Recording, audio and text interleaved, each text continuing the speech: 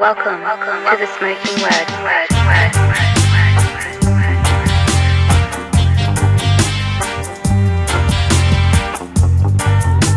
Welcome to the Smoking Word.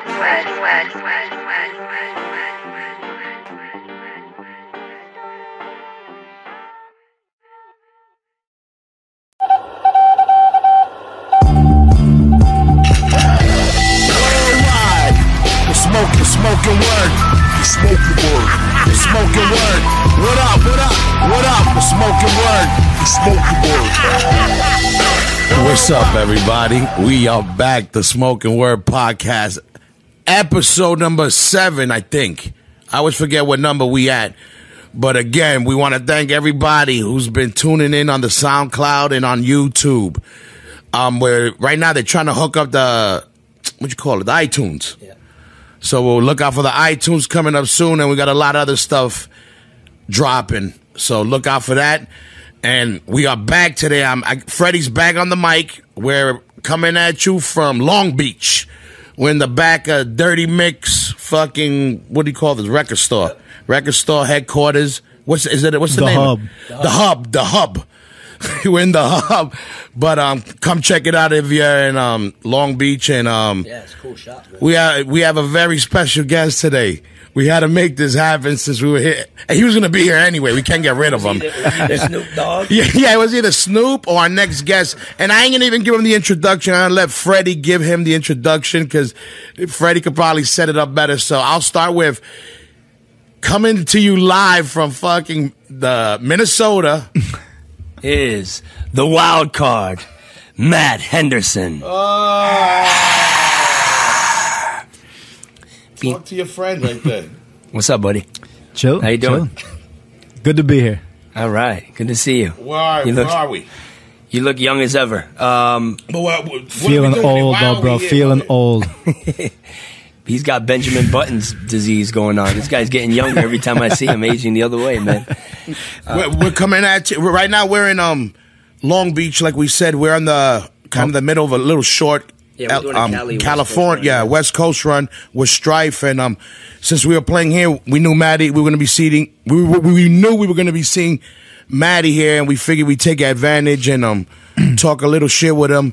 If you guys don't know who he is, he ain't nobody. No, but he's an old school OG on the guitar in the New York hardcore scene, and he played for a lot of bands. We're going to have him give you a little quick recap. I know it already, but just in case you don't know who he is, Maddie, let the people out there know who you are, where you come from, and all that bullshit. Well, I mean, I know you know. I've always kind of considered myself really a composer more than.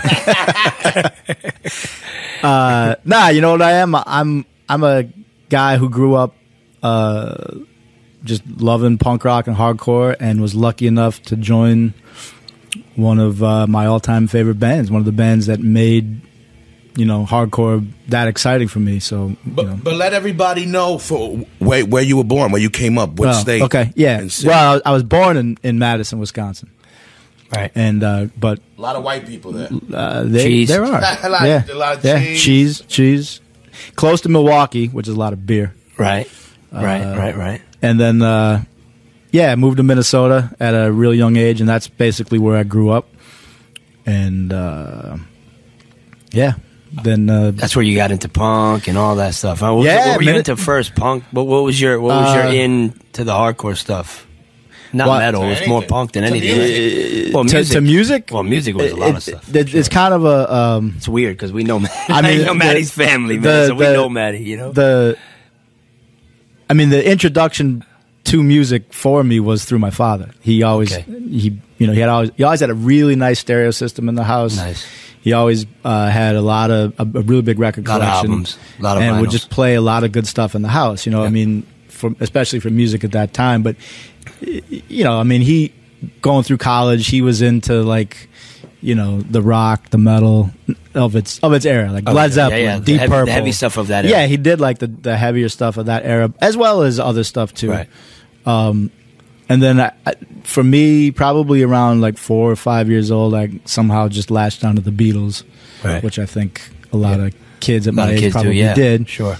And from there, went straight to Kiss. Wow. And Kiss was That's right. You're a Kiss guy. I forgot that. Well, shit. You like kissing guys. Yeah. You kiss guys. He's a kiss guy. A Kiss guy. But that's another podcast. Yo, what up? You know who you are out there. Well, yeah, but I mean, like 1977, dudes are like breathing fire. They look like superheroes. Yeah, they're playing hard, like rock and roll, and you're like, you know. But the thing about it is, a lot of people be like, "Yo, you like that band? Those dudes are, people used to say they're faggots. They're this, they're that." I never looked at it that way. I always thought it was cool the way they looked, but I just never got in. It was before my time, I guess. So it was kind of like being punk rock. People, right? Yeah. It was very punk rock. You were kind of outcast, even though they had a lot of popularity, right? So I do, when I look back, I feel like I was kind of already in that mode. Like rebellious kind of. And my parents, too, were kind of hippie-ish. Yeah. My mother used to go to, like, big anti-war protests back in the day when it was, like, relevant. Right. When we were still coming out of Vietnam and all that stuff. Wow. So, and she'd be very vocal in the house. That's real punk rock. Yeah. That is. You know what I mean? Yeah. It's actually trying to, my mother back in the day before it was a trend would, like, I remember one time we had fruit in the house, and I said, "How come we don't have grapes?" And she said, "I'm not buying grapes." I'm like, "Why not?" She says, "Because I don't support the way the workers are treated." Yeah. Wow, that's amazing. And me as a kid, I'm like, I just want fucking grapes, But again, that was what she really believed versus like just being on some bandwagon. So I always kind of was hip to speaking your mind and being a little bit, you didn't worry thinking about things through, looking at it from different perspectives, and not caring if it wasn't cool or popular. Right. You know what I mean? So not conforming. Yep. And that's to me. So when I first started hearing about punk rock, it kind of made sense. Oh yeah. And I liked the music. The Sex Pistols were the first band that I really listened to, punk rock, and I mean, I play their first record in my car a lot. My boys love it. That's great. But let me ask you this: how did you find out about the Sex Pistols? Who put you on to that? It's always somebody. Yeah, so my dad had a subscription to Rolling Stone, which in the earlier days was like, it looked like the Village Voice. You know how it's got it's like a paper. It's like a paper. Yeah, like it's actually yeah. So, and they were on the cover one year in 1977. That's crazy. And that's pretty big. Yeah. And I just kind of bugged out on it. But it wasn't until years later that I really figured out. Oh, you know how it was, too? I was a fan of Joan Jett. Nice. And there was some radio interview with her, and I recorded it, and they played songs that she liked that was an inspiration to her. They played God Save the Queen. And I was like, that's what they sound like? Because that song's pretty good. And I was like, that's... Because, the stories I heard, like, Johnny Rotten, Sid Vicious, they blow their nose on people on the stage and they spit and, all that. But that's the type of shit that, that's not really true. That was just, goofy rumors. Right. And then I heard the music. It's like, that's dope. Nice. So. And then what? And then I hate that band, by the way. Do you really? Have you actually listened to the record? No, I don't want to say hate. I'm joking. I get it. But there's a lot of bands I hate, and that's just never been a punk. And I was never a big punk guy. And you know what it is? You know what I mean? It's like some music either translates to you or it doesn't. And I'm just being an asshole right now by saying there's other bands that I hate more, like the Ramones. But we're gonna get into that later. I gotta admit, I'm not a Ramones fan. Thank you. I'm really not. Thank you. And listen, I get it. I give them props for being pioneers, and setting it off.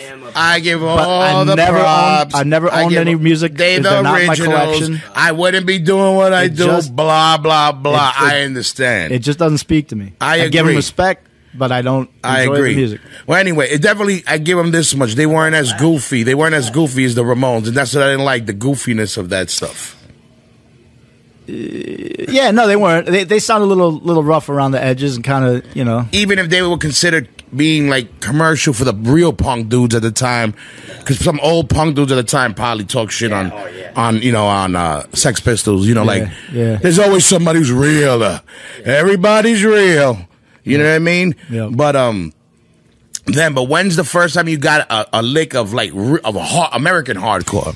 So as I started getting a little older and starting probably just getting into high school and meeting other people who I could tell. Well, we're into like back in those days, you were punk rock, especially like you stood out in the Midwest. Yeah, you stood out, and it was not fun. Yeah, I used to have dudes like biker type dudes, grown men, right? And I was always like a skinny kind of little kid, very kind of timid. I wasn't, yeah. I wasn't a real force to be reckoned with, you know what I mean? But I had like a crazy ass mohawk or big spikes or some shit, and these dudes would want to fucking murder me. And I'd be like, I mean, they want to. Then they tell me, yo, we're gonna fucking kill you, you fucking punk rocker. Let's fuck him in the ass. Just like jailhouse dudes getting like, yeah. We're like little kids. We're real grimy about it. Yeah, and so... how old are you, 15, 14, 15? Jesus yeah. Christ, man. And so, but by that time, it was still... There was still punk rock, right? Because like GBH, Discharge... Right. But then you knew what hardcore was. Which was harder, the harder stuff. Yeah, which I always loved. GBH... Respect. That's why I never really liked Oi as much, because Oi was kind of bouncy to me. I like it more now. I loved Oi. I loved Oi, but I never liked punk rock. So it's weird. But I know what you mean. But you like GBH? No, GBH is Discharge. Different. But those were like almost hardcore GBH bands. was like the king of like the real British punk. But the dirty punk. Right. And I like that. And that was Discharge, which ended up becoming what the American bands liked. Yeah. Kind of, But so it was one just big mix. Well, and plus two, back in those days, you'd probably try to buy any record that was put out, because it's like you felt like you're part of this movement, and like, oh, this band, I don't know, Black Flag, Dead Kennedys, right? What I say, Negative Approach, Minor Threat, those are the bands. I just missed. By the time I just started listening to Minor Threat, they had just being in up. that circle of people, you started to pick up on what was happening with the American hardcore stuff, the early stuff, Negative Approach, Minor Threat, blah blah blah, and Agnostic Front. Agnostic Front, of course. Victim in Pain. I can't remember who I was talking to about this, but there was a time where New York hardcore wasn't like a known thing. No, it really wasn't. It was. I remember that time. Agnostic Front, Victim in Pain was just another kick-ass record in the collection of all the other records we listened to, and we happen to know they're from New York. You look at that's what they were representing. Gatefold, That's who they were representing, that faction, but that faction wasn't established. Well, I think it was there. Yeah, but we didn't know anything about it. Right? It was. I mean, globally, it wasn't established. Not at all. Back then, they were hardcore bands from New York. It wasn't New York hardcore bands. Exactly. You knew about New York because of Maximum Rock and Roll. Right. And because they talk shit about it. Talk shit. Yeah. And then Agnostic Front being, that band that put out Victim in Pain. Right. And controversial shit being said. You blah, look blah, at blah. that original Victim in Pain record with the gatefold and that picture on the inside is fucking hard as hell, bro. Brutal. And so you're like, yo, these dudes are, they're the real thing. They're crazy. Yeah. But again, like we're saying, it was just another punk band that put out a great record. It was not like, oh, I'm into New York hardcore. Right. It wasn't until a little bit later that, probably 2 years after that, because AF never made it to the Twin Cities early on. No. As a matter of fact, never played the Twin Cities until I joined until Blind Approach. Yeah. Right? No, until I was in Agnostic Front. Never played the Twin Cities. I thought you met them before that. I did. Okay, but not in not in the Twin Cities. Nah, because that's just it. So eventually, I started playing in a local band. Right. We're just friends. Yeah. Which I think is really a big part of it too. Right. It wasn't like, oh, we're going to be this amazing band or whatever. So that was your first band, right? So we're just kids that enjoyed the music and played. Yeah. But we wound up getting decent enough where we were like, every big band that would come through, we'd play. We'd open up for them. Right. What was the name of the band? Blind Approach. Blind Approach. That was the band I dropped before. Let everybody out there know. So your first band was called Blind Approach. Yeah. All right, go look that up, kids, and check out. He got eBay shirts for sale. It's under Hoya Rock at eBay. But that's his first band. He got 100. Nah, you don't got too many bands. But all right, that's your first band. No, actually not. Nah, not really. No, not really. Huh. He's not like Craig. Yeah, Craig was like in every New York hardcore band ever. He was a band hoe. Yeah, band slut. Yeah. Maddie's only been 3 bands, right? Yeah, technically. Well, now you have other projects. So now you're So Blind Approach is you get together with some guys. Neighborhood guys, we grew up. In your age. Chip. What up, Chip? Guys in your age group that were into like similar stuff, and then 70-year-old guy, and you decided to go the hardcore route because that was the stuff you were leaning towards. That was a time where hardcore was really getting exciting because you had Metallica right putting out like Ride the Lightning and Master of Puppets, and it's like and then you'd see these dudes with long hair wearing a Misfits t-shirt or a Discharge or a GBH or even an AF shirt. Yeah. And they was like, well, shit, this is amazing. It was a lot of fun. I remember when those records came out. Now as a guitar player, I'm starting to play a new style that really we all fucking take for granted today. I mean, I'm going back over 25 years, right? Yeah. But before that, there was a time where hardcore had no metal influence. I mean, I remember seeing the Cro-Mags for the first time, and I mean, they sounded like a metal band to me, but dope. Yeah. You know what I mean? It's like groove and a drummer that sounded professional, wasn't falling all over the place. The guitars were in tune and they were tight. They sounded like a pro band that a lot of hardcore bands always, up to that point sounded real sloppy and kind of crazy. And so, it was a fun time where this that crossover, that's what it was, right? Metal crossover.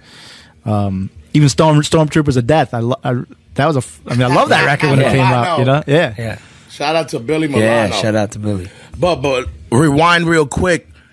You're known for playing the guitar. Yeah. What made you pick up the guitar, and when did you pick up the guitar? Playing Matt Henderson, man. This guy's a legend, man.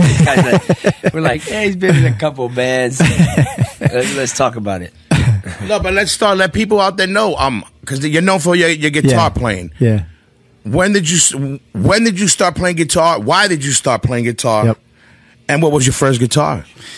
Well, I started playing the drums. I had that's right. I had an uncle who actually went to Berklee College of Music. He didn't graduate. He was there for a couple semesters. But I knew that I had one of my dad's brothers. Went to Boston to go to this for music, and he had this drum kit. And every time I'd go visit my grandma and it'd be there, I'd sit down and just kind of make noise with it. And then eventually my parents bought me like this toy drum kit, and and then eventually I got what age was that, would you say? I got a real kind of like Bobby Brady drum kit when I was like 6 years old. Nice. Right. And I used to turn Kiss records up real loud and just drum to it. And eventually, I started to kind of be okay. Get a beat going. Yeah. And then sound like a real drummer. Nice. And I was pretty good. I probably played till I was about 10. And then Van Halen came out. And I knew this kid who had an electric guitar, and I used to convince him all the time because I wanted to play. I wanted to play music, and I said, "Look, you got that guitar, I got drums. Let's just start making noise." And he would do it, but it was never really all that much for him. He'd get bored with it real quick. I'd be like, "Nah, come on, let's try to make up more music." And he couldn't play the guitar for shit. Right. And then at the school we were at, we knew this guy who was technically he's a saxophone player in like local R&B bands, but he'd also play guitar, and he was just hanging out as our music teacher. This school I went to is pretty crazy. St. Paul Open School. Wait, what's that? Open School. Their slogan was "Freedom is responsibility." And so you guys did whatever the fuck. It was a mess, bro. It was like a hippie idea.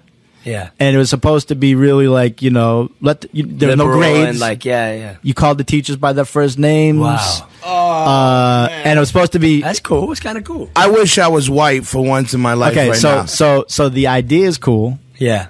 But what happens was cool, is you get all these kids together and they just run amok. Run amok. Bro, the shit that went on in that school. Crazy. And I mean, my parents would let me go there for years. Wow. There's no grades, bro. There's no grades. You get evaluations. No wonder you graduated. Yeah, no wonder you graduated. How the fuck this guy graduated? And plus, it started to become like a dumping ground. Like all the trouble kids that got kicked out of every other school because there was an alternative. There was no. There's the only school that couldn't turn them away. Yeah. So You can do anything in there. You'll be all right. So this guy was our music teacher. I forgot why I got into that, but he was the music teacher there. And I remember telling my friend who played the guitar, I said, "Look, if you don't want to learn no more, give me a guitar." Yeah. Because this guy, I know he can teach, and he used to be able to. This guy used to be able to play any song on a record. Like I'd bring a record in, and he'd listen to it, and all of a sudden he'd start playing it. Wow, so he was a real music guy. And he would teach me. Yeah. So I'm like, holy shit. Now I'm learning like songs I'm hearing on record. Right. And then when Van Halen came out, I'm like, that's it. Yeah. It was on for you. Changed guitar playing for, that was like an historical event. Yeah. So you're saying kind of that you like Eddie Van Halen a little bit. I mean, the biggest influence for me as a guitar player, next to James Hetfield, probably. Wow. Like on the rhythm side. Yeah. You know what I mean? You can't, how could you, like when you listen to old Blind Approach riffs and stuff, clearly we were like a third Metallica, a third Agnostic Front, and a third Cro-Mags. And third probably, Cro-Mags slash the Go-Go's. You know what AF era we really sounded like was Liberty and Justice. Ah, nice.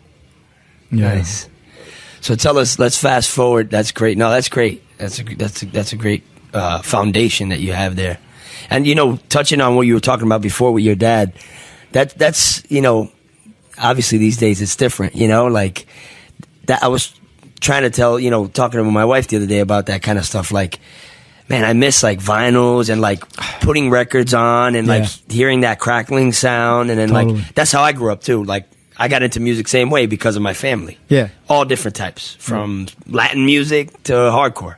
Yeah. And like, man, those, I miss those days of like, that was like a pastime for me. That was like, sit there and, Well, so not only listen to it, but you had something to hold and look at. Yeah, you read all the lyrics, you look at the pictures, it was like, look at this crazy cover, And it was before the internet where that was all you had, really. Yeah. You know what I mean? Like the info had to be on the record. And it was a little bit more mysterious back then. You're like, you only had like one picture of the band, and you never really, know exactly what they look like because it's just one picture. And so now you got this like real simple image in your head of what they look like. And shit, now you got the internet where, you can see people taking a shit or whatever, catch them anywhere. It takes the mystery out of it completely. Yep. So before you were saying, so you got to see the Cro-Mags.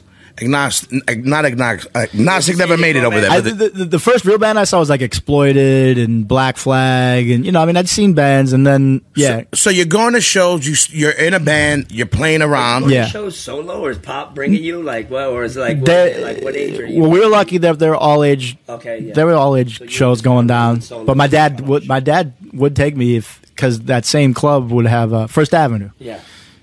That's Prince's club, right? Yeah. So so you're playing around with it. How does it work? How do you get the call from AF? That I was just gonna say. How did you meet them? And because they had to know you met them before they asked you to play, right? Yeah. So you got to play with them, right? Yep. So, like I was saying, every band that would come through, every national band, we'd open for. And Cro-Mags? Yeah. Wow. Yeah. Would you say that they were the first hardcore band that impressed you? Like made a big impression on you as far as like, because you said, they were more professional than most. And, and they had a certain, mystique and a certain swagger to them, Totally. I went to see GBH that day. Yeah. And I knew the Cro-Mags by name because of that Phil Donahue show. Right. So the well-known show where all Phil the Donahue guys, was a talk show. Yeah.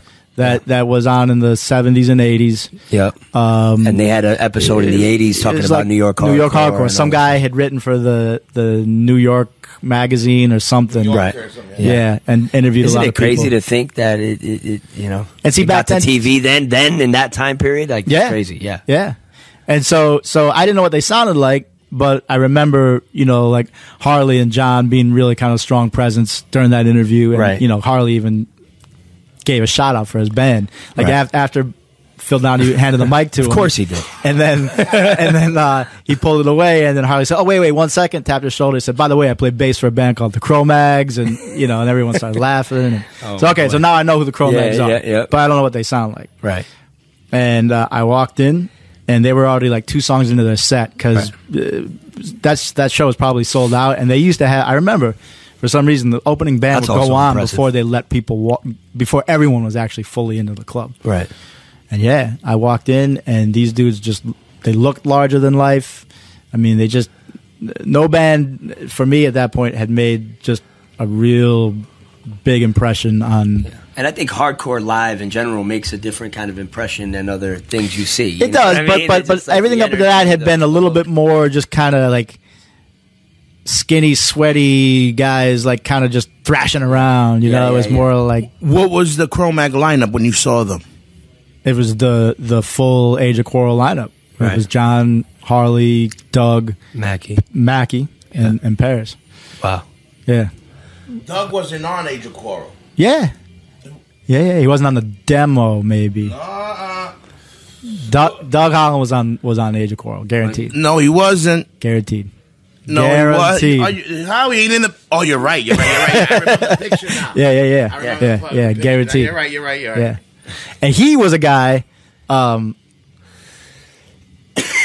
Well, so then we found out that I already knew they're from New York, but now we're starting to kind of put things together. Now New York has. It's like you got now you're curious you about got New this York. other band, the Cro-Mags, right? And believe it or not, a band shortly after that came through that were also New York, repping New York, was Underdog.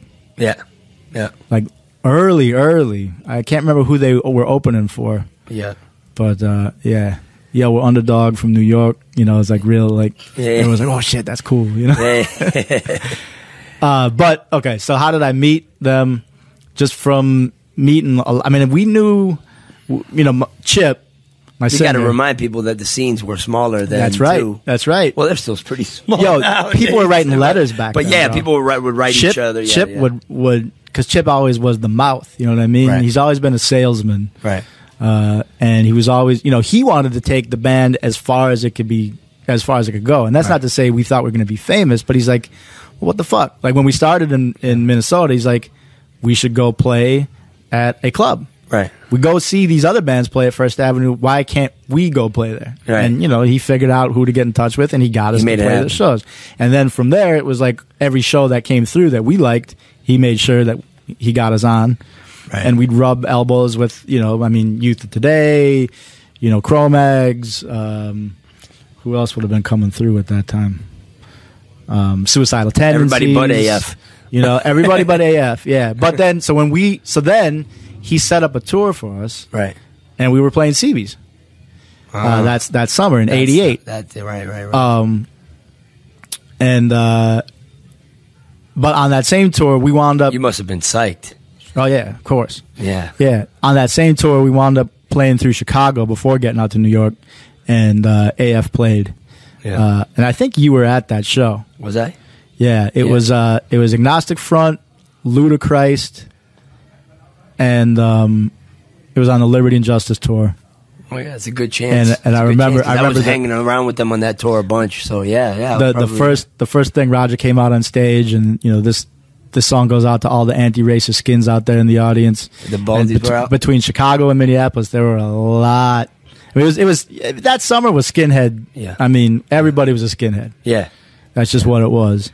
And that's a good thing to touch on, too, because a lot of people don't realize that in the Midwest, there were a lot of anti-racist... a lot, yeah. I mean, obviously, there was always the other side there, but politically speaking, but there was a lot of anti-racist cliques, Sharps and Baldies. And the Minneapolis Baldies made a lot of noise, absolutely. Man. And they handled a lot of business. I remember those guys. We had some real nasty motherfuckers in St. Paul on that white power tip, and the Baldies... I mean, they went toe to toe. They went toe to toe, and they So so bumped it, talked to AF a little bit at that show, right? And the other connection too, I forget, is there was a punk band in Minneapolis that we used to play with. Like we were the Skins and they were the Punks, right? It was like Punk Skin Unity, They were called Misery, and they were basically like our Nausea. You know what I mean? Right. I mean, they basically modeled themselves. Hoy's favorite band. They modeled themselves as Nausea, and Al wind up joining Nausea. Right. Okay. And living in the house in Staten Island. What's that? Oh, wow. Okay. I remember him. Al was the singer for Misery, who wound up being the replacement for, was it Neil? Neil. Right? Neil, yeah. Okay. Yeah. So, and even before that, we wound up playing a benefit show for your brother. Right. At the Anthrax. It was us. Connecticut. It was Blind Approach, Slapshot, Instead, maybe. Wow. And we stayed at the house in Staten Island. Amy put us up Nice. because she knew Misery, and she knew, So there was a connection there, there was a Minneapolis connection. It was yeah. back then. You could Yeah. those And connections. people would worked, do that. man. Yeah, those connections meant something. Yeah. So your brother was away. We were obviously more than happy to play the show. Sure. And on top of it, Amy put us up, and we stayed with her for like 3 days Wow.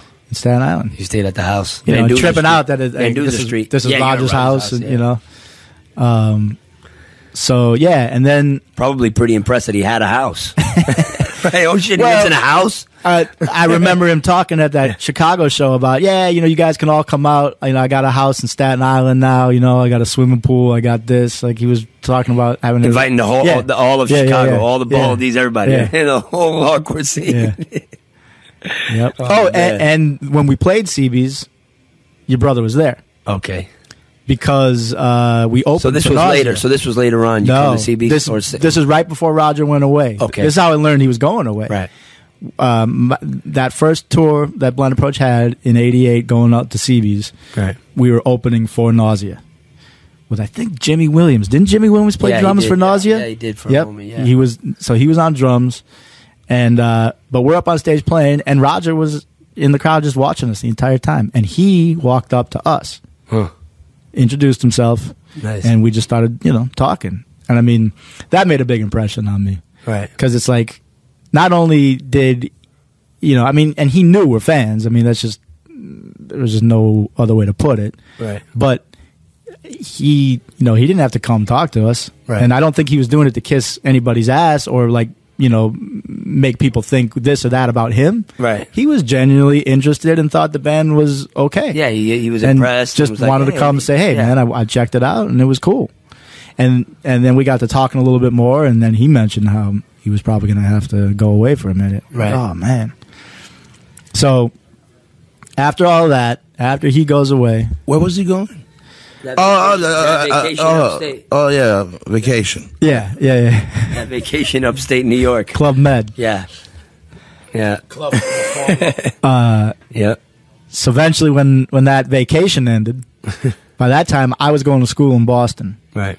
And Al was still living in Staten Island, and Roger was looking to get the band starting up again, and Steve Martin had quit. So you were in Boston. I was in Boston. So you started school. Yeah. You went Yeah. from your schooling wise. Give us a little background in there to get to, so you decided to go to the Berklee College of Music Yeah. in Boston. So Yeah. that's where you land.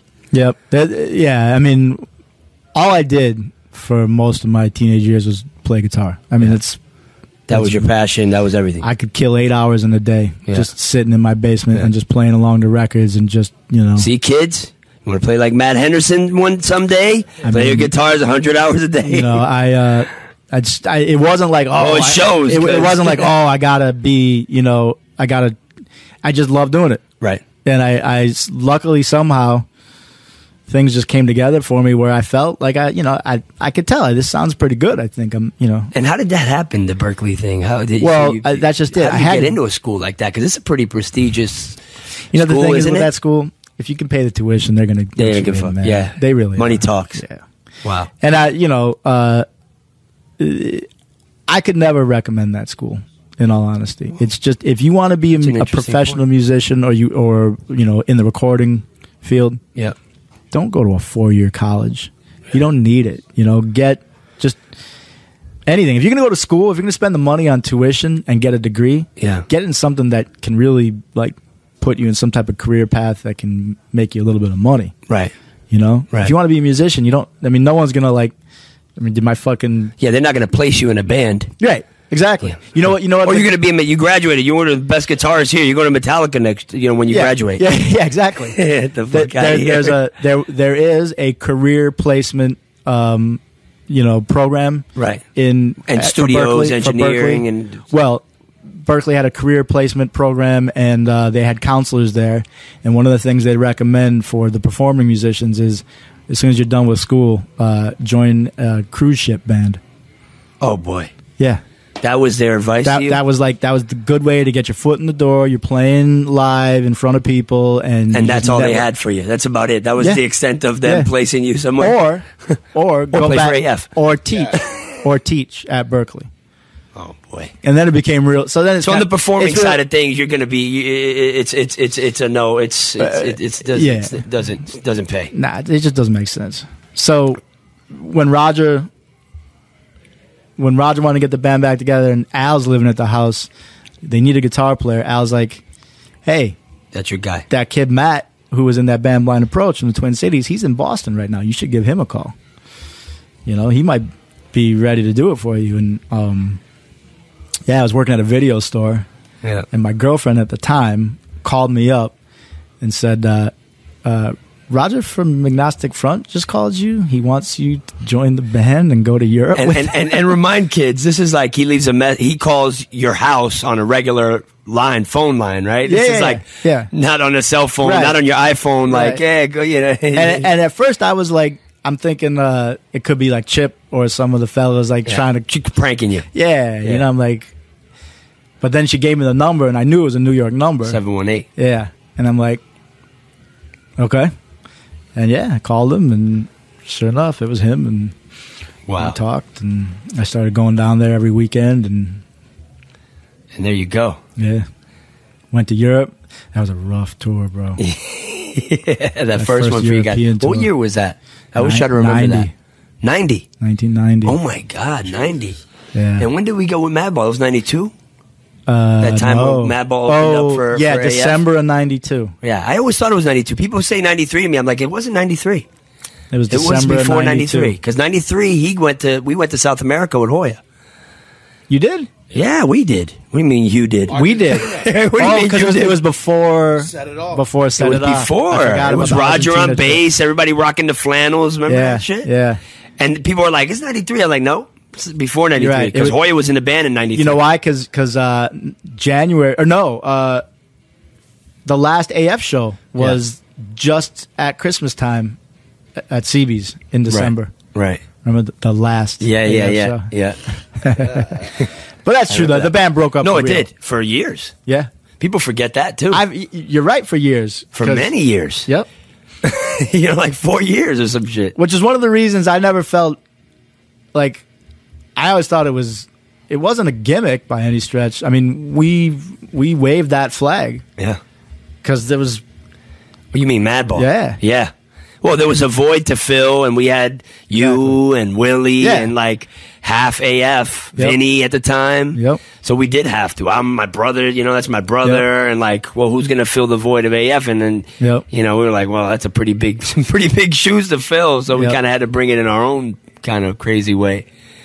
But so AF, what was the first record you played on? One Voice. One Voice. Yeah. And that was it. And after that was Madball. Yeah, we recorded that last Yeah. show at CB's, and that got released. But I mean, Yeah. that was just a. Did you write a lot of that stuff? And how was it going in since you're playing for them for the first time? Because I know what it is to play with dudes they used to listen to. Yeah. That's got to be something. How was it that were you did you bring a lot to the table? Did they ask you to bring riffs, or they just wanted you to play? Did somebody write the riffs? How did it work out? So Roger got us a rehearsal studio in Staten Island. Willie was living at the house. Willie that was at the time, house, so yeah. I basically lived there too. It was me and Willie and Roger lived in the house. Yeah. And Craig used to come in to Staten Island, and we'd Yeah. He'd come and stay there for days at a time and shit. Yeah. And I did wind up writing a lot, yeah, for sure. I mean, writing riffs was something I felt like I'd kind of, been able to get good at. But I learned a lot. Craig really, Willie played You like guys that was a heavy, man, my AF, that was like a real necessary youthful injection for AF, man, to have that squad. I mean, Sure. you, Yeah. Craig, and Willie, Yeah. you guys were beasts. You know what was my on biggest all your influence? instruments, My biggest like- influence at that time, I just stumbled across it, and I stumbled across it late in the game, but still early enough, was Killing Time, Brightside. Oh, One of the best hardcore albums ever. Like, to me, I was just like, how did I, another band that didn't tour really outside of like the Northeast, so they never made it to my neck of the woods. Right. And I'd never realized they were even a band. Right. And somehow, one of my boys, I remember, who came to visit me in Boston a while back, left his tape behind. It was, Brightside cassette. Oof. And I was like, this shit's fucking badass. Yeah. And they were a little more complex musically, you know what I mean? A little more intricate. Yep. And not to say that that's what I always wanted to do, but I was like, that's cool. It just kind of opened the doors a little bit more, it seemed like. And so when we started writing for One Voice, a lot of that was in my head. Right. A lot of that. So that Brightside record was real influential at that point in time in your life. And Willie played like a professional drummer. Like that was the first time I ever played with a drummer that played like good old Dick Shepler. Good old Dick Shepler. Crazy trade. But you know who really brought the most to the table as far as like shaping the record was Craig. Really? Yeah. Wow. Rounding out like his head. Rounding out his because you know what he was? He's a really analytical guy. Right. So when you're writing a song, and he had some shit under his belt. He had been with a bunch of bands by that point. And he's a very more seasoned than probably you guys at that point. He'd recorded at Normandy already, right? Which in those days, you're recording the tape. Yeah, there is no Pro Tools. You can't do the take and then say, well, it was cool except for we had this problem here. Let me cut and do some paste, and I'll take care of it. Keep that part of it. No, your performance had to be spot on because you're going to tape, and that's really how it's got to get there. Yeah. So, he just had that he had more pro music experience than me for and sure, all you guys, And so, but he's also really analytical. Like we'd sit there and write something. He always chewed on his fingers. Remember that? Yeah. He'd sit there and you'd watch him and you'd wait, but then he'd say something and he'd be like, okay, that part there's got to change. Like, why? He's like, because you don't hear that, or like he'd make some feel. And he always have those crazy like terms, like it's too much celery. You don't hear the celery in that. We need some more. Things never change. We need more forehead. He always had the good forehead. I love it. But and so I'd have to credit him for really teaching me how to really get into the trenches when you try to put a song together. Right, makes a difference. Yeah. Oh yeah. And that was a big record. A lot of people, love that record. Oh, yeah. Also for the production of the record. But when it came out, everyone hated it. Oh yeah. Well, that's the funny thing. It wasn't the younger cats were cool with it, like, cause it was more fresh than what the other stuff was, right? To them, right. And a little more groove. Yeah. But the older people were like, this doesn't sound like I want to hear Victim in Pain. I mean, we were all hanging out together. We were hanging out together at that time. But I thought the campaign was big for that record because he got out of jail. Roger got out of jail. It was. And then, all that. The record was dope. The big production, the big produce. I mean, for hardcore, the big producer name, and there was flyers everywhere. I think you're right, though. It was a big. And big tours. I wanted to bring up the tour that you guys did. It's a big tour that even in the metal world, people forget this. There was a big tour that you guys did with Obituary, Cannibal Corpse, Malevolent Creation, Agnostic Front. Yep. So that must have been crazy because that was at a time where, Obituary was big. That was Obituary when they were popping, brand new, and it was Roadrunner had their thing, popping off. What was up with that tour? That was amazing. That was at the height of AF's One Voice campaign right there. That was like and we got more love on that tour than any other tour that I was a part of. The Metal Kids were open to you guys. Yep. Most of the time. Yeah. Most of the time. There was a definite, worlds colliding. Well, AF had enough elements. I mean, you had all the Cause for Alarm stuff, and you know what I mean. And then One Voice would appeal to Metal Kids. You know what I'm saying? So it's Agnostic Front's one of those bands that everybody knows, or at least they think they know. Yeah, you know what I mean. And whether or not they're actually fans or not, right? But it was a name that people associated heavy music with, right? And rest in peace to Frank from Obituary. Yeah, I know. We just had some bad news that he passed, but he was a good dude, a great bass player, and he always had a lot of love for the New York hardcore scene. Man, Yep. He was the biggest. You know, so in that camp, man. mad love to his family and everything. But and shout out to Obituary. We're gonna be actually seeing them soon. We're playing with them January 30th. January 30th, 2016 in Tampa. So we get to see them and hang out. But yeah, the tour. guys. What else? Great guys. You Frank, remember? Yeah, I remember. Because Freddie was, I on that tour. on the tour with us. I was a roadie. Frank every night would We come won't out mention and any play other bass for roadies on do United Blood. He'd come out and play that, and those guys would put us. I mean, they'd share their bus with us because we were in a van. They offered it, and we'd have some long Certain tours, people took liberties, long trips. Yeah, we won't mention those people. but they did. They said, "Look, we got extra bunks." Like they used to get mad at us. Like I remember one time, and Roger didn't want it, and I understood why. Yeah. You know, he didn't want us to come across like being freeloaders or taking advantage of. Not to their mention he's hospitality. sick and he wanted everyone to suffer. Well, there's that. Yeah. I can say that. You don't have to say that. There man. was I that. say that Yeah. about my brother. But and then we show up the next day at the. He's like, and John, the singer, would be like, "You guys are dicks. What's the matter with you? We got these open bunks. Just sleep in it. You know." Yeah. So, Did you ever go on there? Because I thought none of us ever I did. I did once Okay. or twice, but 3 times, 5 times, 6 no, I But not a couldn't. lot. No, Most no. Because I can remember being in those van rides and it was all of us. You know what I mean? Yeah, Except certain people. Well, there was because Yeah. you didn't want to leave the rest of the fellas behind, Right. and like just Yeah, you stick with your team, for better or worse. yeah. Yeah. But Obituary brought it, bro. Yeah. That was another band to me that like opened my eyes and said, "Damn," because they were heavy. Yeah. and they had that groove. I mean, Don Tardy on drums, A killing beast. it every night. Yeah. And they used. I remember like we would play like Denver, let's say, and when we were on stage, the skinheads were just destroying the place. I mean, just trying to fight the metalheads and they basically just beating people up the entire How time. crazy that was still happening. Yeah. I mean, I guess it is the early 90s. Yeah.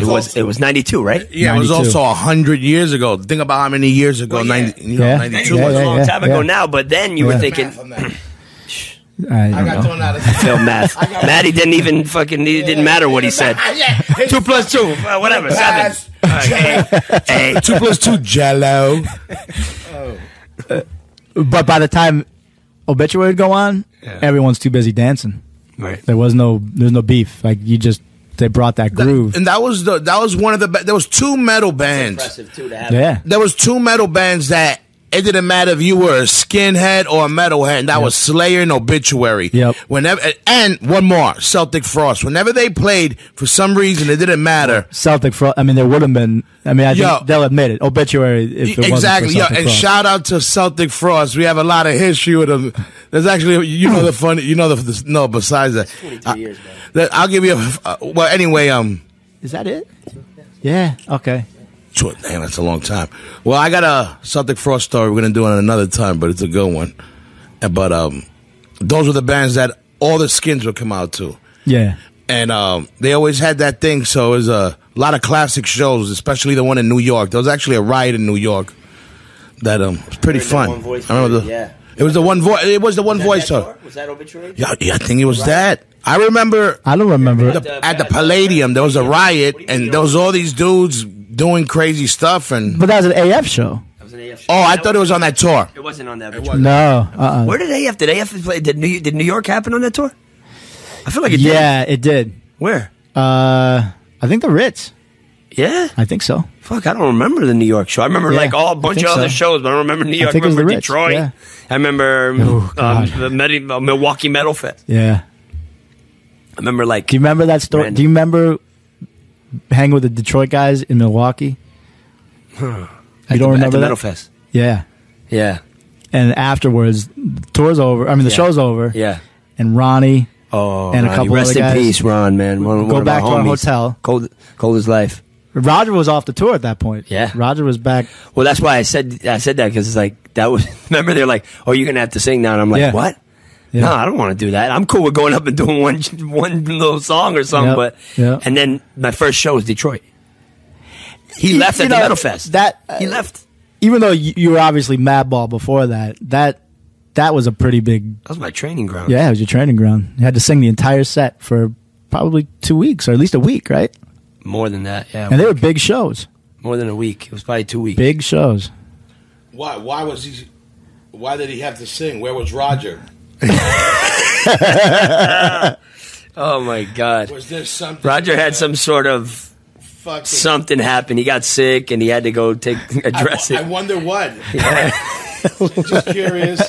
Everyone, ask Roger next time you see him. Why is it that you had to leave that tour? Yeah. But my brother, he's like, he's not going to cancel the tour for nothing in the world. So he was like, well, It was a big know the tour. songs. You know the songs. It was a Yeah. big tour. It was an important tour. Yeah. So I jumped in. And one thing I wanted to know. So you're playing with AF. Was there something physically said when the band was about to stop playing, when AF was about to break up? Was there did Roger say, "Oh, we're gonna have a meeting" or whatever? Was there a meeting, or did you see it kind of happening little by little? And once you saw that, since I know you have family back home and you ain't originally from the East Coast, were you thinking what was going to be your next move? Yeah, That's a really good question. I saw Excuse me. that was a not an easy or great time for hardcore, because there was kind of that was probably the first cycle of the post-hardcore, quicksand. I always thought that that's probably the worst period of hardcore. I think the it early was. 90s. Yeah. And I think people forget that. Like when Madball started, not to get back on the Yeah. Madball tip, but we started at the worst point of hardcore. Yep. Just because we were associated with AF didn't mean like we were going to come and play the Ritz in front of 1,000 people. Actually, it was quite the opposite. Remember them shows we played in the beginning? Big opposite. 20 Yeah. people? Yeah. And people think like, oh, they're AF's little Yeah. brother, so yeah, they're going to just blow up. No, And I mean, no. I didn't think we were going to just blow up necessarily, but You have an myself, I advantage kind of thought, because, all right, there's probably, if there's any type of, if that name means anything to anybody, Yeah. I would think that Yeah. so would Madball. Right. It was, But we'll get into that. so Let yeah, us know what happened with AF. so it was a combination of the fact that the scene was just not really there to support the band anymore. Right. And there have been some weird business management decisions that kind of took their toll on everybody. I think everybody was just kind of over it. At that point. And Roger obviously made the call. He decided he was going to go down to Miami to do the or that wasn't Miami, Orlando. Yeah. For the Harley Davidson School. the mechanic. I thought it was 10 speeds. That was actually a smart move because he had to have something to, something under his belt. Yeah, and I could never work in New York. I had no connection for any type of job. Yeah. And any type of job I was going to try to get, if I had to go tour, I'm quitting that job. So I was having a hard time making money over there. Yeah. And the only other thing I could think of was to go back to school. Yeah. Which is what I did. So I went back to Boston. And then I remember, because Madball, you were in the band. I was By the time I went back to school, weren't you in the band? I don't know. I just Well, let's look at let's recap. That Europe tour that Madball did with AF was probably one of the last tours, right? That was on that string of last shows, last tours. Yeah, and I 92 didn't, and Madball to me at that time wasn't Madball was technically a nothing band. It established. was No. a side project. We had Dropping Many Suckers. That was it, Right. And Hoya was already. We were all friends by that point. Hoya was already my friend but by that point. because we played shows around New Demise. York after yeah, that tour, yeah. right? It was up to the last CB show Yeah. where we all played shows together. Yeah, because I remember my old band Demise actually played together. We Yeah. played with AF, Madball, Demise. Yep. Yeah. We've played in Long Island and CBs or something Yep. And but all right, but let me ask you this. All right, so you know that's happening. Now this is one thing I don't know. I just remember when you guys asked me if I wanted to fill in to jump on. Yeah. Because, But remind people that Roger was playing. yeah, so the original Madball lineup was basically agnostic front, but Roger was playing on bass. Right. So when Roger decided to move away, right? How did it come up to say, "Hey, let's fuck around and do a Madball project again"? What was it like? Why, what was the reason? Why? That's what I'm having trouble remembering. Believe it or not. And it was like the worst time in hardcore, so it wasn't like it was like a great time to like start doing another band. But I don't know. I don't remember. I was having fun with it. I mean, just remember my own experience. Sure. Because it was just a little tougher and meaner than than AF. You know, the one voice AF Had a least, different you know little what I mean? grit to it. Yeah, Different it was little more swag to stripped it. down, a little more, you know, raw and nasty, and Ugly. the breakdowns I thought were harder. You know, but so yeah, I think we were just. It must have been we just going to play shows on the weekends, right? Why Right. not? Right. You know, Yeah. because I don't fucking remember that either. I just remember. I don't even remember why we did Dropping Many Suckers, to be honest with you. I I think know why we Roger did had that. a whole book of lyrics, and like we were like, He oh, let's did. do something. And I'm like, all right, let's do it. we Fuck did it. that, so we had a release for that tour. For that tour. Right, right. Yeah, because we didn't want to go over there empty-handed, so we did an EP. Yep. But I mean, because how did we all of a sudden get with Roadrunner? No, well, that's later. That's later. Yeah, like, But not much, No, but yeah, exactly. What I remember is this. So because I went back to school in '93. you told me, yo, I remember you said you want to jump Yeah. in. You told me, hey, you want to jump on? We're gonna do. I remember you said, oh, we're gonna do a couple weekends. Demise was ending. Yep. Yeah, my old Hoya's not going to be doing. my old band was breaking up. It was like we were already, you know, it wasn't, you know, we probably played 13 shows in our existence anyway. But I was getting done with that, and then I remember you guys asking me to fill in because we were already hanging out. But I remember it was you guys told me, no, a couple weekend shows, yo, maybe we do like a week tour or something. Started. And then you had a why I thought it was already kind of planned out because you had like a couple weekends like up in the Northeast. Remember Boston, Maine? Yeah. You had like real weekends. I never did that like that. Who was booking for it? Who was booking us then? It had to have been somebody because I wasn't setting that up. Couldn't tell you. No, you weren't. I mean, But I want to know I can't remember. it's good that you bring up how did we end. All right, so we start jamming. Yeah. But now you brought up getting signed to Roadrunner because I remember. It wasn't Tim, was it? It might have been Tim It was Bora. Tim. It might I have think been it. I Tim think it Bora. probably was. It's funny Really, enough, that- he's our booking agent now. You know, It couldn't be Tim Bora back then. It could have been. because he worked with us early Yeah. on, and then we bounced around Finberg, a couple of different people, you know. But Tim did some early stuff. It might have been Tim, man. Who knows?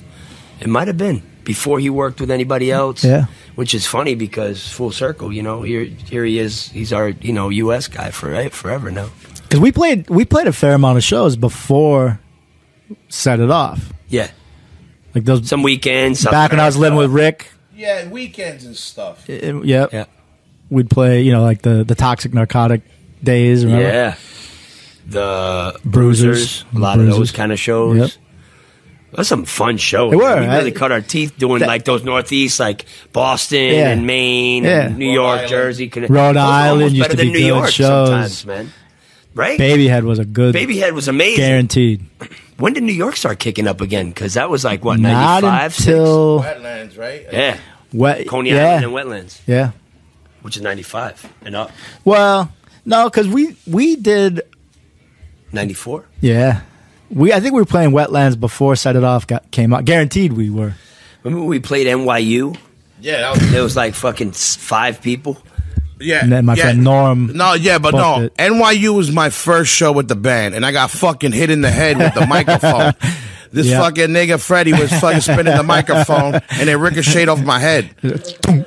And we were playing a club that fit like 1,300 people, and there was probably 13 people there. Us at 25, right? Yeah, I was 25 to life. There was probably somebody else, and I just remember somebody backstage. I think it's like a no redeeming social. I remember value, maybe. Fred Mess pissing in a bottle, and we watching some guy who kept coming in asking for beer. Yep. And we gave him the bottle, and I just remember the guy drinking, and he was, that tastes a little weird, but he downed Yep. the whole thing. Yep. But that's what I'm saying. What does anybody here right now remember? How did us getting signed to Roadrunner like come up? I have a story in my head that I've been rocking Well, with for years, but I don't even know if I made it up in my head. I know for And me it was a rough decision to agree to because I'm like besides that, You were but back in school. coming I was up back to in it, school, yeah. and I'm like That was it. I'm It like was tough. you know I really liked the band. Yeah. Obviously, I mean, this- you had fun doing it. this And is when what I we like did to- it in Europe, you guys always had fun. You guys always looked forward to doing the Mad Bull set. you know, not to boil things down to money because it's really not the thing that is all important to me. But if you don't got money, yeah. life can be pretty fucking miserable. Yeah. You know, and I could never figure out a way to earn a living. And I'm like, Yeah. well, I did it once, did it twice, and I'm like, now I'm back in school. Maybe I should just be sticking with school, and hey, playing music is great, but let me try to get some school finished here. Yep. But yeah, we had that shitty fucking demo tape. Yeah, I remember. I can't remember what the song was, but it was never a real song. Yeah. We never actually, right? Yeah, it was never. Never dropped it? No. Thank God. Yo, shout out to Howie, because, Howie always loved the band, and he really loved us, because that demo was horrible. That shit sucked. Yeah. But I just remembered when it came up, it was like we were basically getting offered the biggest metal label at the time to want to do our record. Yeah. And I remember saying, like, fuck it. Like, why not? What the fucking worst thing that could happen? Like, right, we do a record. Gave Howie a demo? Yeah. Yeah, we gave him a tape that we just recorded off a boombox. Well, I know Howie. With Willie on we're drums. Going to talk to Howie one of these days, too, because we got something lined up for Howie Abrams. But I will say, Howie Abrams, for whatever reason, always believed in Madball. Agnostic Front's A&R. Now, I don't know if you guys remember different, but this is how I remember it. And remember, this might be all bullshit. I'm not, like, bullshitting on purpose. I could have sworn that we were trying to go talk to the label that you guys were on before, Wreckage. And us running into Howie. And we're like, hey, what's up? Blah, blah, blah. That makes sense. Listen, hold on. They were right there. Hold on. Broadway. Exactly. Right, and that's I right. remember, and I could be wrong, but I remember running into Howie, and then, oh, what's up? Yo, we're going to go talk to Wreckage. Why? Oh, because we're doing the Madball. He's like, you're doing the Madball? And he told us, call me. I'm with Roadrunner, yeah. And that's the fact. I've been telling people that for years. It could be bullshit. It does sound like it's a possibility. That makes sense to me. But I remember Because you guys kind of had it set up. Like you didn't have it set up, but like it was almost like the deal. You guys had kind of been. You knew more about it than I did. Right. And then eventually I'm in Boston, and it's like we're talking on the phone. I can't remember exactly how the conversation went, but I was like, I had to make the decision. If I'm going to agree and we're going to sign and we're going to, once commit it's to signed, you got a tour and blah, blah, blah. I mean, why the fuck else are you doing it? Right. Right? Yeah. Especially in those days. No label's going to be like, because they. No, you had to commit to a certain amount of touring. Even though we didn't get a lot of money in our budget, it was still tens of thousands of dollars or something. I mean, it was. Oh my God, yeah. Back then. It's more than now. At least how surprised he looked. Yeah, oh my God. I mean, right? No, it's terrible. Yeah. Yeah. Yeah. That's how you had to do it. That's how you had to make a and that's what you would spend on the record. Yeah. You would spend it all. Now you can spend we weren't way lining less. our pockets. Yeah, it was about $1,000 a day to be in a studio, and we were there for a minimum 2 weeks at a time. Include some whack ass lodging, but it was lodging. With haunted houses with Jamie Locke. Yeah, but I mean, sometimes it was good enough. Yeah, good enough. Yeah, I guess the rooms weren't. They were nice. They were nice locations. Let's say that. Some of them, right? The mansion. Yeah, that's what I'm saying. Right. Yeah. Remember with homie fucking Cowboy? Dave Brown. Did a Space Cowboy. Maurice. Yeah, but not Maurice. Michael Johnson. Michael Johnson. Yeah, Johnson crew. Shout out to Michael Johnson. Good guy. So no, we got it was. Well, whatever. We're gonna talk to Howie about that one. We gotta figure. Yeah, we gotta figure out how that happened. So let's go back since we're talking to Maddie. This is Maddie's interview. What did you? What was going through your head at that point? Because you must have been over it, and like you're in school. Like what are you thinking now? Yeah, I'm thinking this might not be the right thing to do, but it was obviously just. I mean, it's in my blood. You felt something. I felt enough, and I really enjoyed the band at that time. And looking back on it now, I don't know what that's saying exactly, because we didn't really hit our stride until we started sitting down and really writing for Set It Off. Yeah, and I remember. Yeah, we didn't even know. We didn't even know who we were. We didn't know what direction. We were like somewhat, but not really. And not like I had any like reason to think otherwise, but I just didn't know what like Hoya was going to be able to bring to the table musically, right? And I'm like, fuck, man. I just hope. I knew I didn't want it to be all me, right? And I'm like hoping that Hoya's you can collaborate. You can collaborate with people. Yeah, and there you go. And the fucking riff master. I was worried about at the time. I remember you holding back a little bit. Yeah, I was kind of like, "Who the fuck am I tell these dudes? Yo, I got this fucking riff. You want to check it out?" I was like, "Yo, I was more worried about pedigree and all that." So you. Yeah, it was. I grew up with the band, and then I'm like, I was more worried about being able to keep up playing wise. You know, I was like, because they were all regular, real players, and I'm like, man, you know, these guys are taking that shit serious. Like, I'm hanging out. Like, I don't know what this is all about. But I remember I wasn't sure about the riffs because I was like, that's why the first song I wrote was an AF bite. Yep. It was a one voice bite because I said, fuck, what I'm gonna do? I said, I'm gonna bite their own song. Yep. Because you guys asked me, I remember you guys got any riffs, and I sat there and I'm like. Because I was playing already. That's right. We play this time. It's time. It's time. Exactly. That was the first song I wrote. And we played that for a while before Set It Off. Yeah. And that was because I was like, the first one I wrote was It's Time, and then Set It Off. Set It Off was, when you wrote Set It Off, that's when I knew we had something a little different. But that was the thing was, what were you, when we started to write for that record, what was your plan on what you wanted to do for that record? We knew it had to be different than AF, right? Because that'd be corny to just have some sort of copy band. To me, we already were like. I mean, we're already under just to keep. You know, I got to be honest. One of the bands that had made a big impression around that time, and were kind of setting the standard for heaviness and groove and dance breakdown parts was Biohazard. Yeah, I mean, whether or not you liked the band, at minimum, you were forced to realize that. Damn, they got something. They're bringing something. And, here's what people are really responding to. Right. You know what I mean? Because Biohazard actually was popping off. Those breakdowns, I mean, if your music ain't having it, I'm not saying every band's got to have that, but, yeah. You know what I mean? So, I knew I wanted it to have those groove. Components. I knew I wanted it to have groove. And we're Spanish and we're Latin, so naturally, I mean, and that's the thing to me too. It wasn't New York. I mean, hip hop. Yeah. I mean, what the fuck? We were big hip hop heads always. But even in the late '80s, I mean, New York. Look at when I first met Cro-Mags. Yeah. These motherfuckers. Yo, that nigga this, that nigga that. I mean, and I'm like. I wasn't offended, but I was just like, these guys are urban. Like, yeah, exactly, as urban to the extreme. You know what I mean?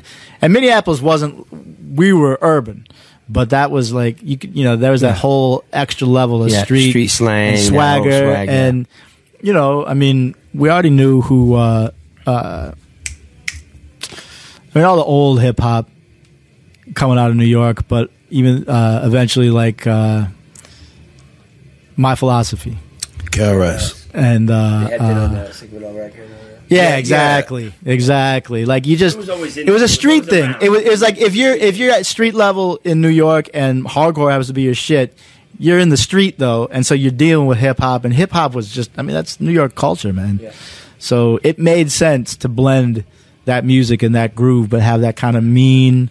And Hoy and I were obviously big into that. In those days, we were going to hip hop clubs and doing, and then at the same time going to hardcore shows. It was like we were big into that culture. Let me ask you this: what was the biggest difference with writing songs from Agnostic Front and then with Madball? Yeah, good question. Well, I felt more confident. That writing with Madball because I'd gone through the Agnostic Front One Voice boot camp with all the guys, and I just that was your training ground, so you came into it with a little more savvy. Yeah, I felt confident in kind of like being able to, I wasn't necessarily thinking I had to, but if no one else was going to be able to, at least I felt like I'd be able to help steer it along and wind up with a good, end result. Sure. That we wouldn't all just be fucking looking at each other and what do we do now? Yeah. Play Get Out again? Yeah. And I was excited about the music we could potentially make. I loved the music we were making. Like Set It Off, Demonstrate My Style, Look My Way. The riffs that really worked on those records. I mean, that's how I wanted our. Like, yeah, I got a feeling from that. That was like, that's how I want this shit to sound. Right. Like, that's it.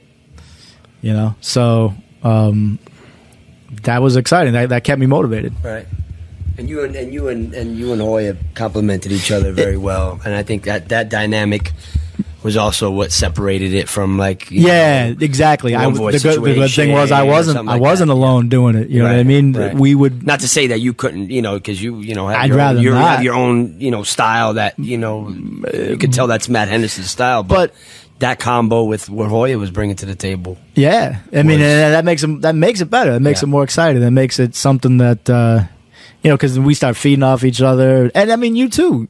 I could write a riff that I thought was pretty good, and there was a few songs where all of a sudden you would just come in with lyrics that just like you had the chorus, you had these verses. It's like, damn, that's it.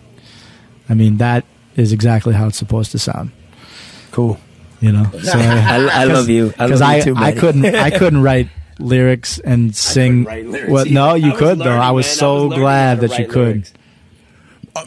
All right. Now let's go along a little bit more. So, all right, we're writing these first couple of records, right? So, I know, along with you, we were never sure about when the next record was coming. Every record was like, we never planned records in advance. Because I remember every record, not sure being we were going to be a band. I always thought you were going to go to school. This is going to do something. Somebody's going to do something every record. Right. Now, you eventually end up leaving the band. Yeah. Why? Well, we want to know why. What was any certain situation, where you were at, and what was the final draw making your exit? That was already fast. Yeah, I hear you. You already fast forwarded that much, huh? Damn. What about all the great years of touring and breaking ground and going to Europe and suffering and playing to 20 people, and then next thing you know, playing Dynamo Festival and being shocked because we had only played shitty little clubs. And I mean, we really paid some dues, man, didn't we? Yep. I mean, we not trying to sound like but it was some shit. I mean, the connection to AF was great. It's always a great thing, but it didn't make us $1 million or put us in front of a gazillion people. I mean, it's hardcore music at the end of the day, Yep. But we had some great years, Matty, right? I mean, absolutely. And I mean, I think it's proof in the fact that we're still friends to this day. Absolutely. Right? And that's what bugs me out. Like, a lot of these bands, like, there's so many bands out there that after, like, one guy leaves or the band breaks up or who knows what, there's so much beef. Yeah. And it's like all, people publicly dissing each other and writing books about each other. And weird I'm like, were you guys never, ever actually, like, could you imagine being in a band where you were just, all business? I mean, we were having fun on the road. We were like family traveling together. Yeah. That Well, him and I met on a friendship level even right before he was in the band, and then I was hanging out with you guys with AF, and we were boys. Like, you and I would have beers and even outside of that, I'd be at your family's house. You ate at my knew mother's each other's house. families, and it's just like. So I mean, but I think that separates us from a lot of people in a way. I think Madball specifically, and AF too. I think that kind of came from AF. But AF had a couple of weirdo lineups and shit here and there. But I think that the family thing, that family vibe was always there, and with Madball especially. I think with every line. I mean, like you said, like your family. You know what I mean to us.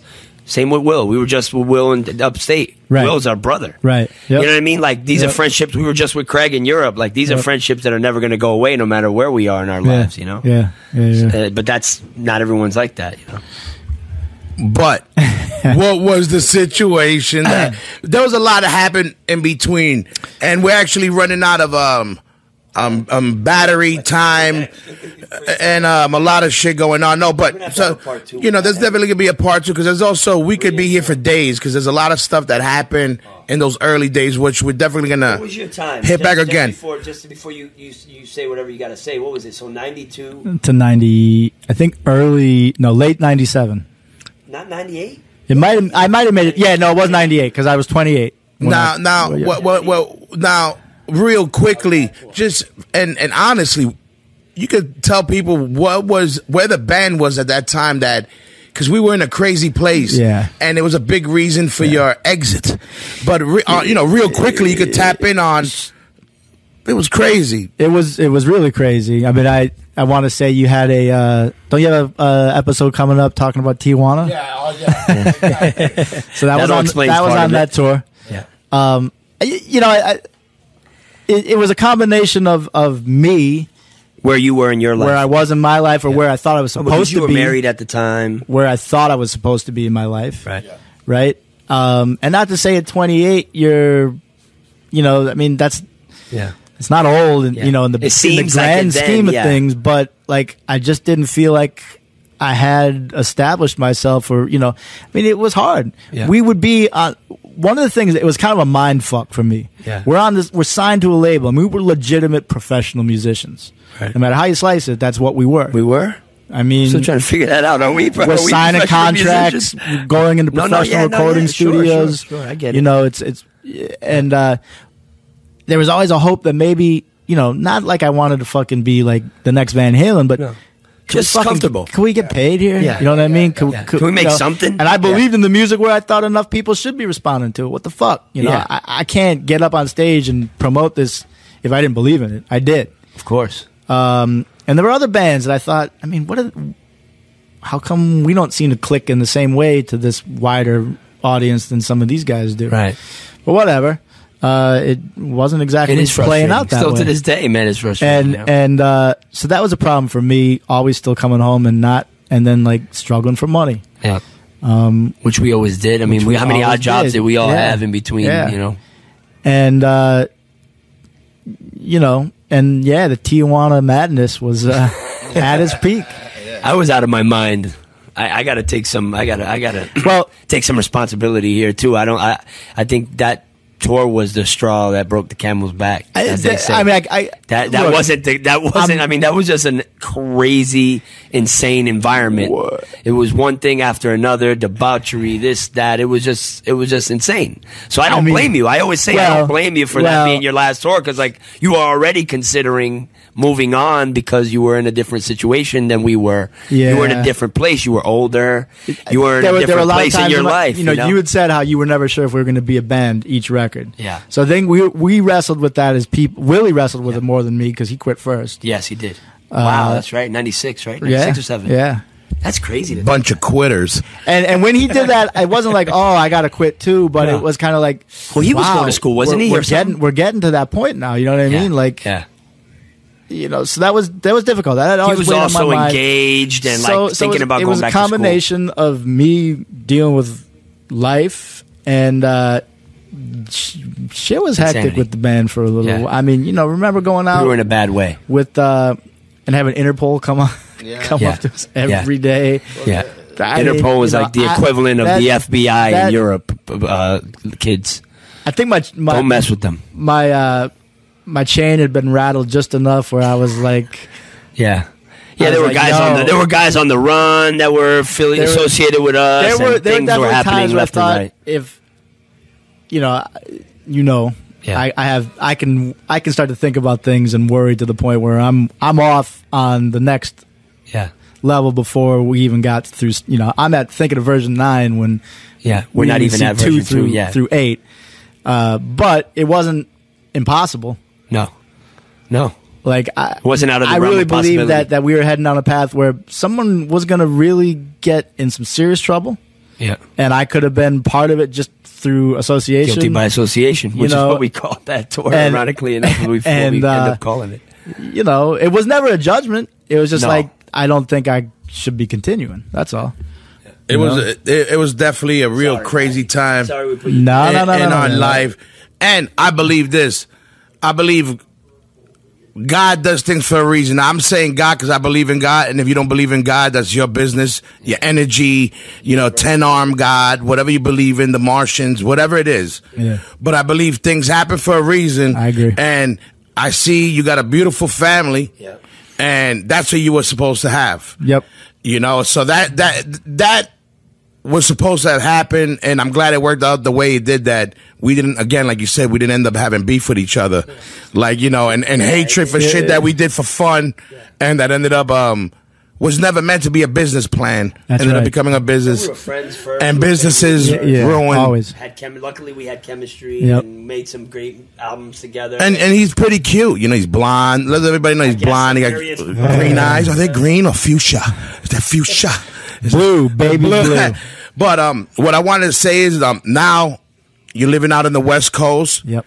I know you're working. You got your family. Yep.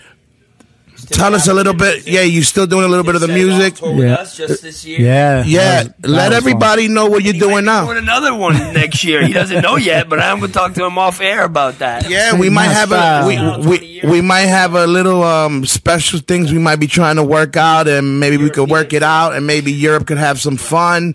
And we didn't say nothing, but we're saying something. But real quick, why don't you let everybody know what you're doing now with the new band, what you've done real quick, and anything you want to shout out, any West Coast fam. Yeah, doing the family. Couldn't be happier. Which is Yeah. more important, Yeah. the most important thing for Could not be happier. That's number one. I got a beautiful wife and 3 amazing sons. Agreed. And man. Wonderful everybody's family. happy and healthy, and Yeah. it's a good thing. I do have a regular job, and it's keeping me afloat. The eulogy, tell us about that. The eulogy, yeah. That's what we want to know. The eulogy is a group of friends, Right.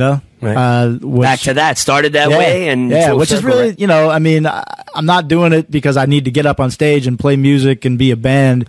I'm doing it because I love music and I like hanging out with my friends, and that's why we do this thing called the eulogy. Right. And we're taking our time. What style is it? Hardcore, it's got a little bit of a metal sound compared to some of the other bands out there right now. I think just because we tuned down real low, but. Right. Go check them out. You can probably find their stuff also on YouTube. He's going to be Download it. AF too. Yeah, we're playing with AF at Alex's in December. There you go, and definitely look out Here for in them. Long And I know you told me you guys here and there you get together whenever you can and try to make music happen. And we also want to shout out Dougie and what's it called? Long What was Beach it? United. Long Beach United United Boxing Boxing. Club. Right. He's teaching Maddie how to throw a punch because we're going to put Maddie into the Ultimate Fighting Challenge. We're signing him up for the seniors division. But I'm going against Ronda Rousey. anybody before we leave, anybody you want to shout out? We're gonna continue one in the future where we're gonna go. I want to focus on get this guy on that trip with us. We'll have some. there's a couple of different tours and stuff I want to focus on. So we're gonna be doing different episodes, like, I like that. I like that. our catalog. We're trying to catalog this podcast thing in a different way. But anybody you want to shout out before we leave, tell the people any last Matt Henderson messages to the world out there. Shout out to Madball. Waving the flag still, proudly. Doing the thing. I mean, like I said, this band, heart and soul was put into this band. And you guys, it's great. I'm so happy I hope you guys we still do do you it. proud. You do. And that I get to come and see you guys on a regular basis. play with us. And play with you. Yeah. And I'm glad that people out there still recognize and respect it. Yeah, man. I hope. Shout out to the Hub. Shout out to Matt Henderson. Shout out to Big Chris, helping put on this show today in Long Beach. Shout out to Chris Powerhouse. Everybody, all our West Coast family for helping us out. Again, support the web page. Look out for us. And to the next time, we out.